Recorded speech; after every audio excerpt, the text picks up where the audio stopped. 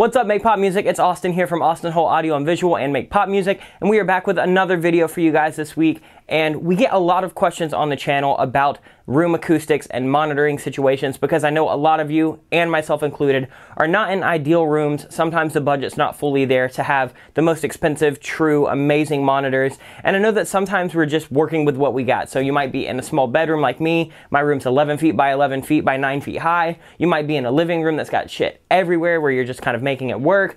So if you're in these situations, sometimes it can be hard to A, treat the room, and B, even if you treat the room, there's still going to be issues like room modes and just weird kind of reflections that you can't really stop just because you've got the space that you're working with. So I've been kind of looking for a solution to get around that, and Sonarworks actually reached out to me and wanted me to try their software. So today I kind of wanted to talk a little bit about the Sonarworks software, talk about a giveaway that they got, and then show you guys what it's doing, kind of how it's doing it, and how I've been using it for my monitoring situation at my own studio, and just how it's kind of helped me improve my mixes because I know what my room is lacking and what my monitors are lacking, and I know where I need to be making up for lost ground for. So we're going to kind of do this in a format style. We're going to basically go over what the plugin looks like, how the plugin works, how you calibrate your monitors if you're using the monitor version, and then we're going to talk about how to do the headphone version, and then I want to kind of talk about what was wrong with my monitors and my headphones and how I'm kind of using the plugin to help me see those issues and how it's kind of affected my mixes since I've been implementing the plugin. So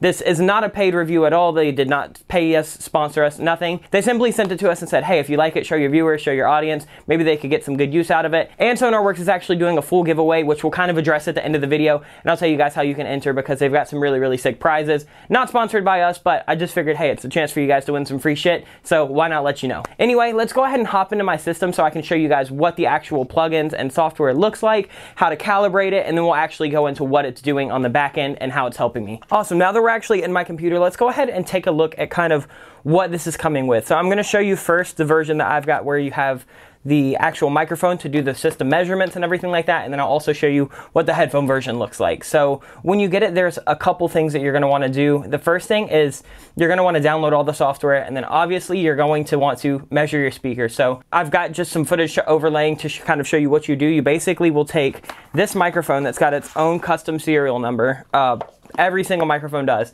and then you're just going to plug it in, phantom power, all of that stuff, and then you're basically just going to hold it at ear level and walk around the room wherever it tells you. So it takes like 15 minutes to set up. Once it's done forever. Then you can just save your speaker profile. So you just make sure that all this kind of stuff is on. It's not going to let me do it because I don't have it plugged in because I'm actually capturing the audio. And then once you hit next, it'll evaluate your room, take your measurements, and then it'll give you your results.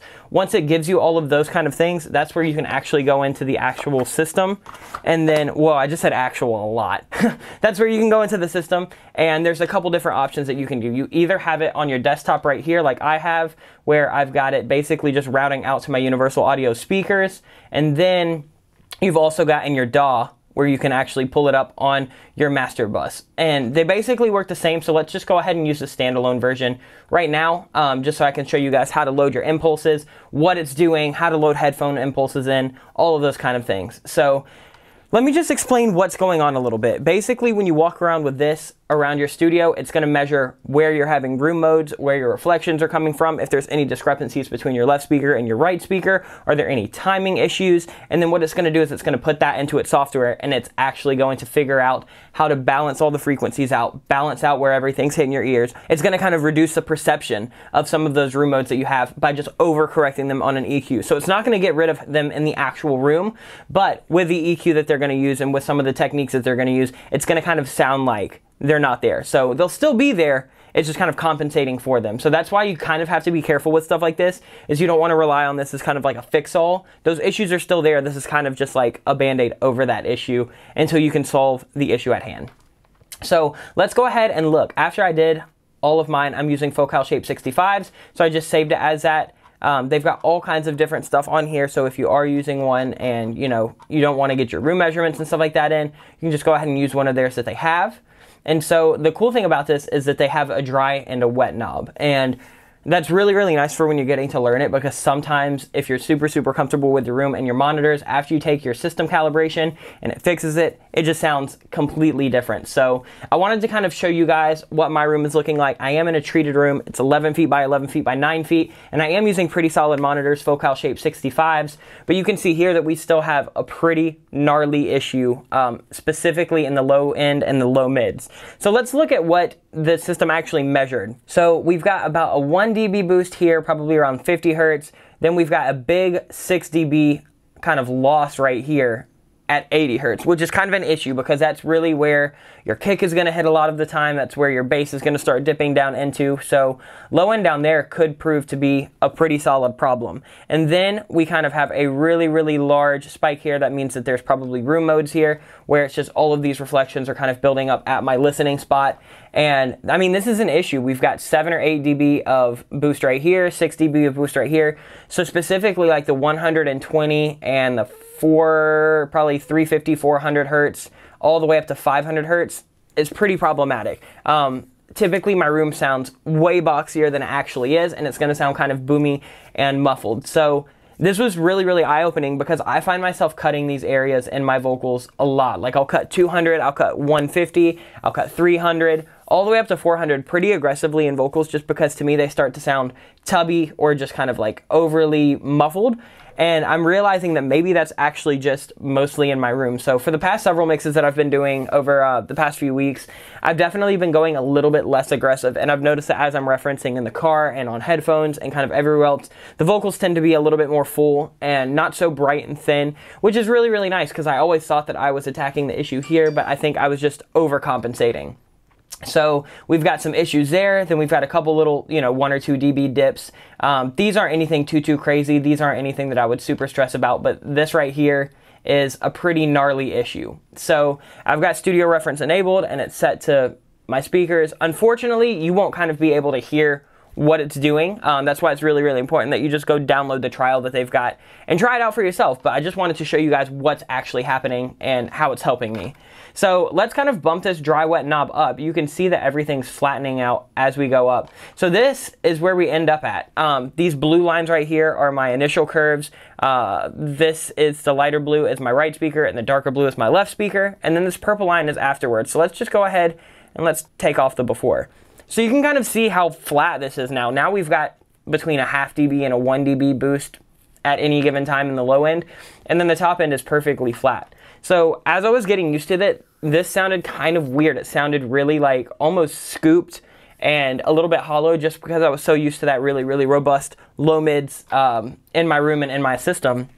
So for the first little while, I was having it, anywhere between like 50 and 70% because I'm still getting a little bit of those.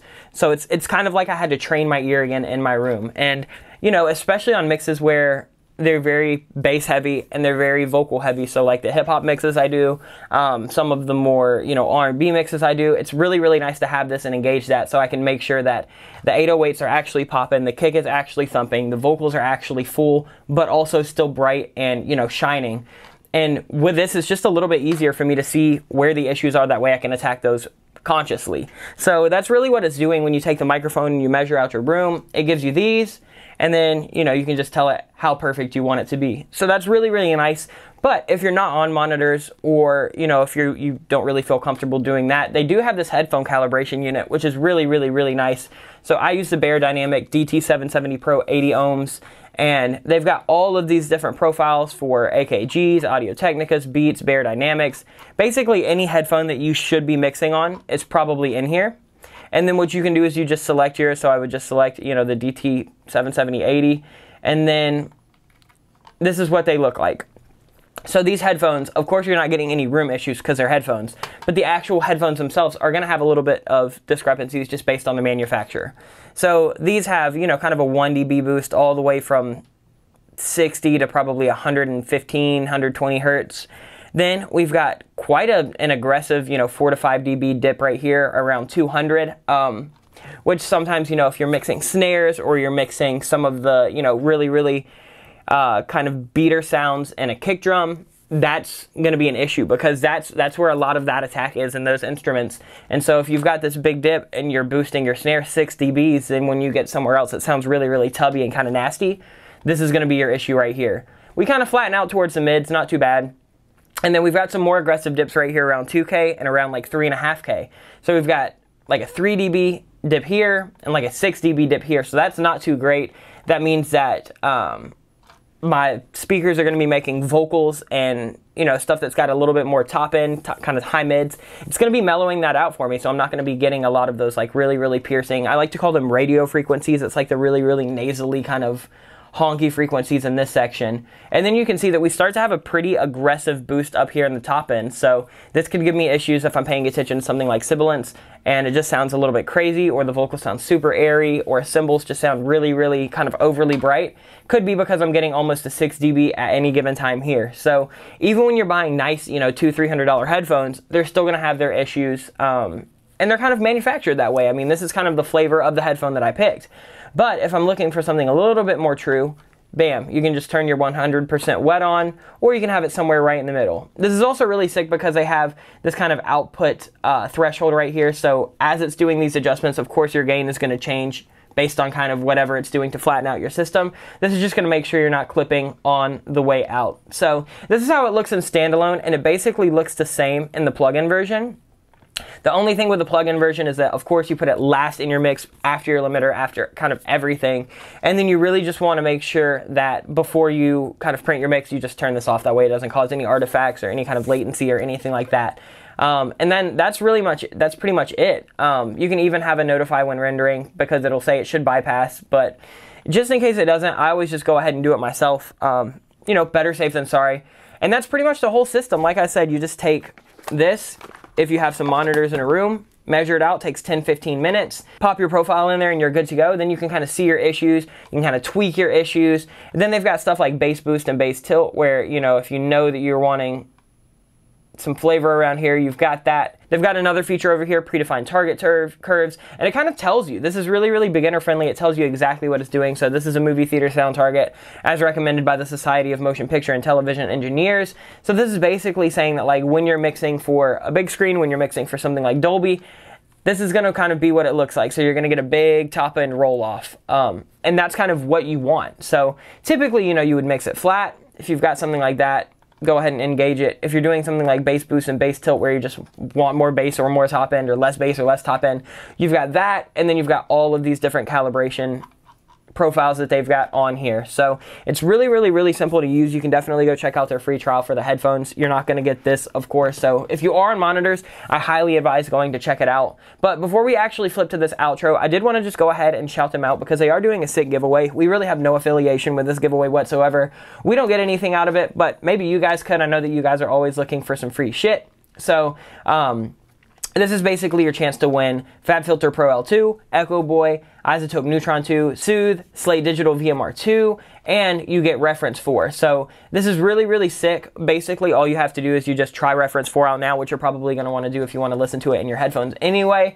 Just try it, activate your trial, and then you literally just wait for the draw. That's all you have to do. You don't even have to submit anything. You don't have to, you know, join any crazy mailing lists or go through all of these forms and entries. So if you want to demo it, now's the time. You've got a chance to win like $1,200 in plugins. So it's super, super sick. I really want to say thank you to the Sonarworks team for sending this out and letting me try it. I know that a lot of you guys that are in more beginner-friendly, budget-friendly home studios are going to be able to kind of use this in your repertoire just to get a little bit more accurate picture. Like I said, don't let this be the end-all, be-all. Don't kind of use this as a crutch. Instead, just use it as a tool. Use it as kind of a measurement system to see where your issues are, what you want to do, and who knows, maybe you could get it, try it, use it, and then decide that you don't even want to use how it's actually calibrating it. You just want to use that for your own knowledge, kind of like how I was talking earlier. But there's really no reason to not go try the demo and at least try it out. Let them know we sent you. Go join the giveaway. I mean, it's free shit. Who doesn't love that? And yeah, that's pretty much it. As you can see, the software is super, super sick. You've got all of these different options to customize it. You've got the dry and the wet knob. You've got the knob to add a bass and treble boost and tilt. You've got the option to profile all these different kind of headphones and monitors.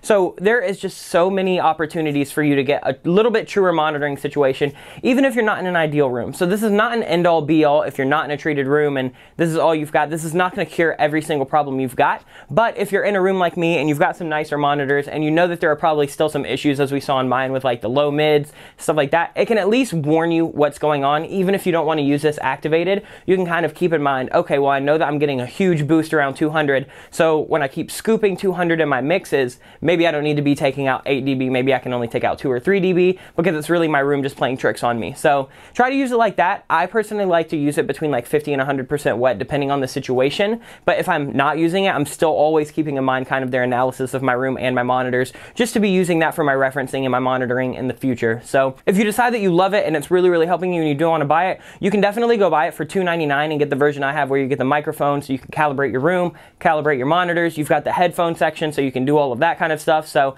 to me, it's a really, really solid investment. $300 is still much, much less than just shooting in the dark and aiming at room treatment. So I think that this kind of paired with room treatment and some solid monitors is a really, really, really good kind of entry to mid-level budget stage for monitoring and just referencing in general. So hopefully this helped you guys. Hopefully you want to go try it out. I'm personally really, really liking it. I was a little skeptical at first, but honestly, it's just proved its worth to me, and I think that it is super, super valuable for any studio to have. So definitely go check it out. Let us know what you think. Show them some love and let them know that we sent you. And until next time, we will see you. Much love, make pop music. Peace out. All the glitters isn't gold. I'm losing control. Nothing is making me whole. All the drama and the stress. My life is a mess. The pressure is crushing my chest. I'm exhausted and I don't know